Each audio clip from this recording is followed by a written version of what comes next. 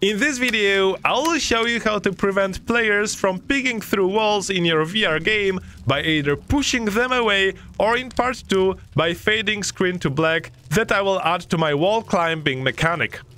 Hi, I'm Peter and welcome to Sunny Valley Studio Tutorials. Now, I'm assuming that you are using the XR packages from Unity which uses character controller for the player movement in your game. If you don't, this solution still should be helpful to some degree.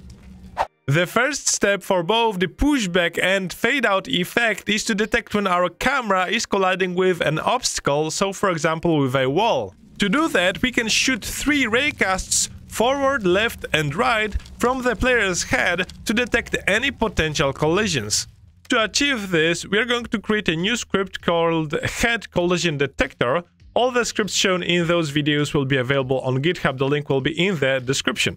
First, add some fields that we will need to run our logic. Float detection delay parameter set to 0.05 will help us to optimize our code by running our detection at intervals.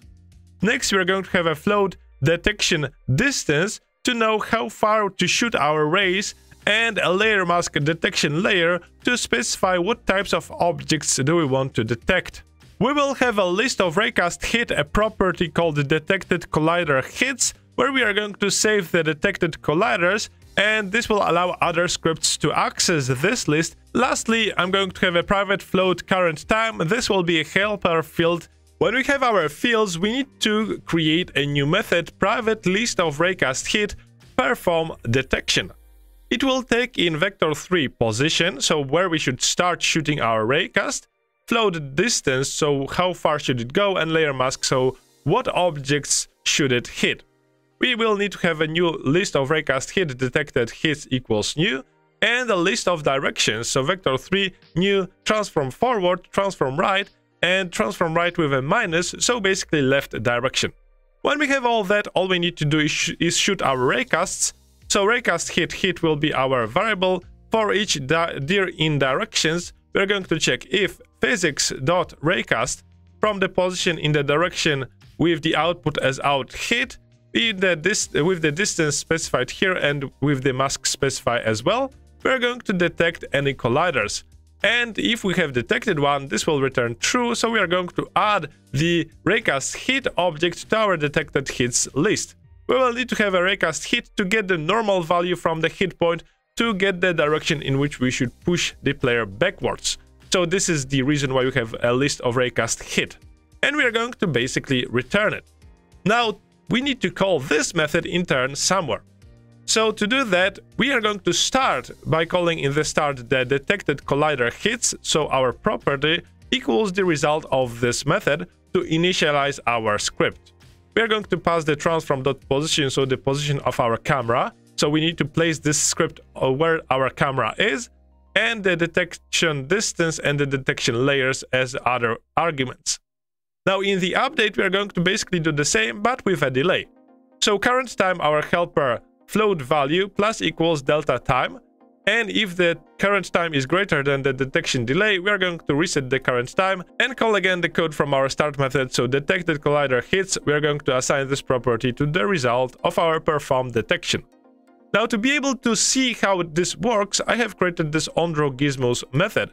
Basically, if application is playing, so if we are inside the game, we're going to set the color to be green, and if the detected collider hits count is greater than 0, this means we have detected something, we're going to set the color to red, and when we have it, we are going to draw a wire sphere at the position of our camera with the detection distance, so that we can visually see if we are colliding with something or not. Now, to draw our raycasts, just to show you how we are shooting them, I'm going to again recreate our directions list, set the color to be magenta, and for each direction I'm going to just use gizmos, draw ray, transform position with a direction. Those will be a bit longer than the detection rays, but I just want to show you how do they look. If you have all this, or if you have copied this code from GitHub, just save the script and go back to Unity. Now, what remains is to find our camera in our XR interaction setup. Here it is, main camera. I'm going to just right click and create an empty object, call it detector. And I will make sure that the transform is reset, and I will drag my new script here. Now we can set the detection layer. I have set my obstacles and walls to be on the layer obstacle, So I'm going to set it here, and this should now work. So let's press play. If everything went well in the scene view, if you have gizmos enabled, you should see that 3 raycasts are shot from our camera, and if we try picking through a wall, we are going to see that the sphere turns red. If it turns green, if we go too far, this means that we are shooting a raycast inside the collider. I'm going to show you how to fix it in the next video when we talk about the fade out effect. Now we are able to detect if our camera is colliding with an obstacle or, for example, a wall, so we can implement any effect that we want. In this video, we are going to continue implementing a pushback effect. In the next one, we are going to work on a fade out effect, since that one will require us to also know if we are inside a wall, inside a collider or not. So let's start working on our pushback effect. To handle the result of our collision detection, I'm going to just create a new script called head collision handler. First, we need to add some fields. We will need a serialized reference to our head collision detector, which has a list of colliders that were detected. Next, since I have mentioned that we will need to have a character controller to push it back, we have a reference to a character controller from our XR setup. And lastly, we are going to have a float pushback strength to be able to modify how powerful our pushback is. When we have that, what we need to do is calculate the pushback direction using the normals of our raycast hits. The idea is that if we are shooting a raycast in a direction of an obstacle, the normal from the raycast hit will be acting in the opposite direction.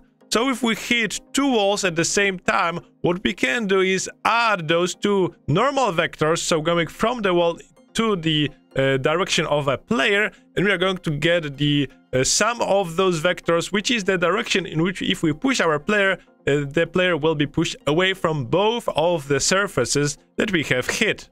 So we are going to create a private vector3 calculate pushback direction method that takes in a list of raycast hit collider hits. We are going to acquire it from our detector. We're going to create a vector3 combined normal equals vector3.0 loop for each raycast hit point in our collider hits, and thanks to it being a raycast hit, we can ask it for the combined normal to be plus equals new vector3 hit point dot normal, which is the normal direction opposite to our raycast dot x 0 and normal dot z. Now we need to have 0 because we want to push our character in the horizontal plane rather than up or down. So this is why we have 0 instead of the y value of our normal.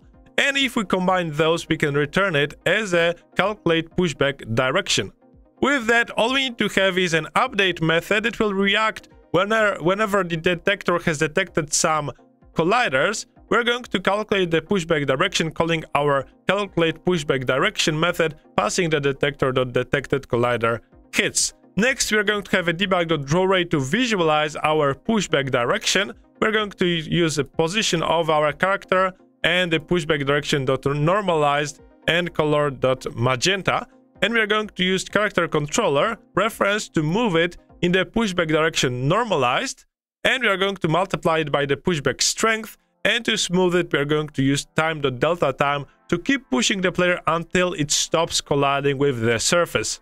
If you have all that, just save the script and go back to Unity. In the hierarchy, we can select our main camera and add to it our head collision handler, assign to it the detector, and the character controller will be the XR origin usually, and the pushback strength can be 1. With this done, we can press play. And now, if we try pushing our head through the wall, we should be pushed away. Now, if we try climbing and try using the same method, it will not work that great. That is why in the next video, I want to show you how to implement a fade out effect so that we can turn our screen black when the player uses a climbing mechanic or just moves without using the character controller. If you want to learn more about Unity or just want to help me out, check out my video courses, the link will be in the description. See you in the next part.